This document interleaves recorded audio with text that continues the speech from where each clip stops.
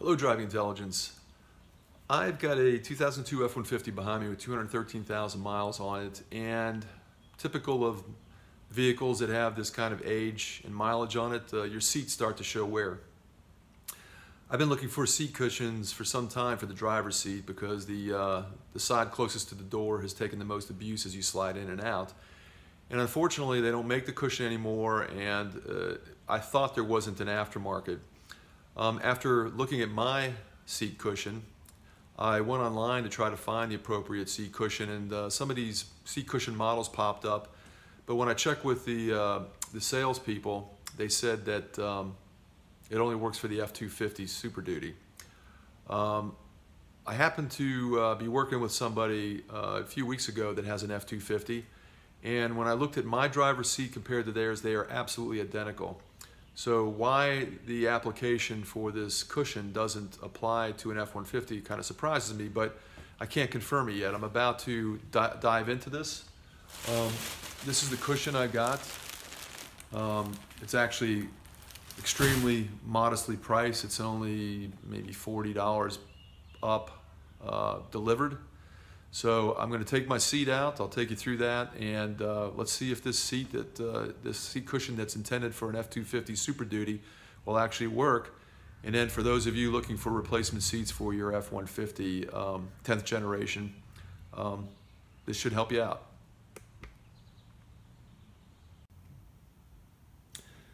Here's my seat. I'm only focused on the driver's side. The other side is in better condition. But you'll see that this is lower, this bolster is lower than the one on the other side, which means this is collapsed. I have taken this seat apart before, and this is definitely collapsed down, so it needs a better cushion. I'm going to take this seat out, which is relatively easy.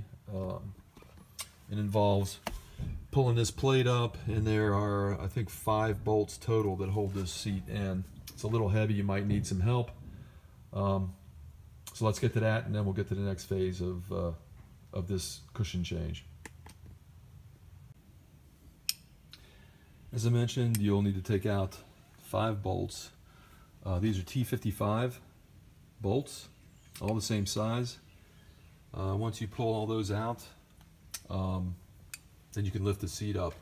There are 2 connectors here that you'll have to take off before you remove the seat to prevent damage to the connectors.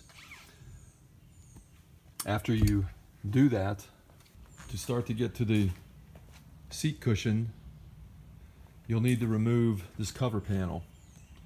This just pops off, and you'll need to unscrew this part here. There's a screw underneath, and there's multiple screws on this cover panel that need to come out in order to access the cushion more easily. The easiest way to remove this cushion is by taking these 4 pan bolts. Now this is if you have this style seat. There are these pan bolts that need to be removed, 4 of them, and the whole pan will remove from the seat. Make it much easier to access. Okay, seat cushion is off, and now I need to take the seat cover off. You can see here that these are just these are clips. They clip into each other. It's very easy to remove these. You just have to pull these 2 apart, push them together to get them apart. A little hard to do with one hand, but there it goes. Then all these things, this is one of the easiest seat covers I've ever had to take off. Very easy to take off in these sections. A little bit more difficult up here. You have to take it off these rods, but again, it's simple, very simple to remove and take off. As a side note, what I do when I take these off, I put them in the washer. They clean up very nicely. I don't put them on the dry cycle. I let them hang dry, but you can get some funk out of your seat cover if you just put these in the washer. And again, these are only the cloth ones. I don't know that I would put leather in the washer.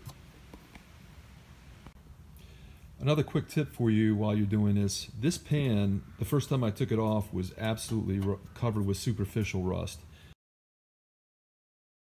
I can't stand rust. It was easy to clean off, And then I used a rust reformer like Rust-Oleum.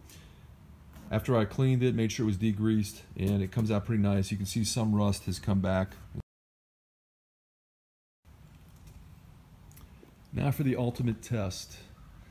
That's the old cushion. I'm going to place the other cushion on the ground next to this one. The brand new cushion. And let's see if they're identical. Now maybe I'm blind, but those cushions look absolutely identical. And they're not shown as applicable to the F-150. So we learned this together. These new cushions, which I'll link below, absolutely work for this vehicle. So the cushion's installed, and I've put my aftermarket seat covers on here. I think it looks pretty good. Bolster is corrected now. And I took the opportunity to thoroughly clean my carpet while the seat was out. Always an opportunity. So once this dries, then I will reinstall the seat. Here we are, reinstalled, buttoned up, and ready for more comfortable driving with my brand new lower cushion on this 2002 F-150.